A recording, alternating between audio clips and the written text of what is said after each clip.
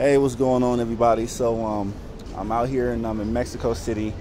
As you guys know, I'm trying to help my my host family get her visa out here. So the whole point of her bringing me out here today was to, help her through the process and whatnot.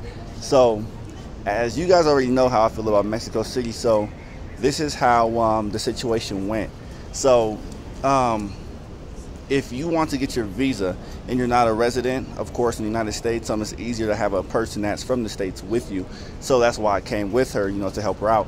So we're standing in line, and I guess the two girls from Mexico City, they have the power to allow a person to come with you, to enter, to, accompany you. But the first thing they did was look at me and gave her the red light and say, no, he can't help you, he can't come in, because pretty much how they thought about it is that, no, I don't trust him instantly. So automatically I got prejudged, of course. So that is how it is out here.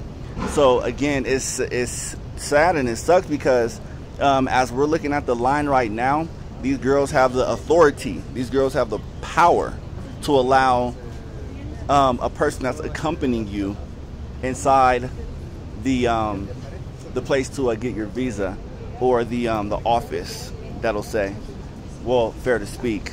So if you guys have any situation like this, like if you guys have family from Mexico and if you want to try to help them, these girls would probably tell you no, just because they have that power, and it's up to them strictly to allow you to come in or not. So again, it sucks because this was the second attempt to try to get her visa, and like I said, again, I'm with her now. The first time it didn't work just because they didn't want her to get her visa. They just have that power at the end of the day to say yes or no, whatever the circumstances are. Exactly. So yes, it's fucked up. Again, you already know how I am when it comes to shit like this. Hey, this is Mexico. It's a different country, so this is how they operate. It's very different from the United States, how we operate.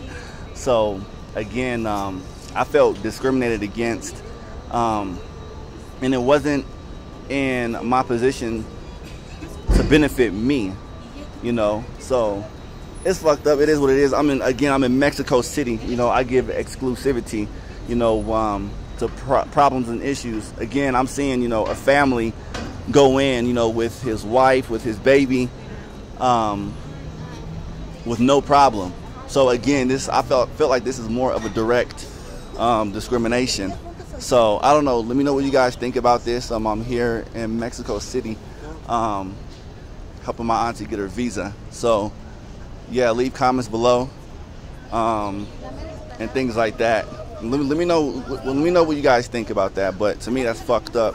But again, man, even though I do embrace this country on a lot of different levels, but then again, I do have my nationality, and I do withstand on that as well.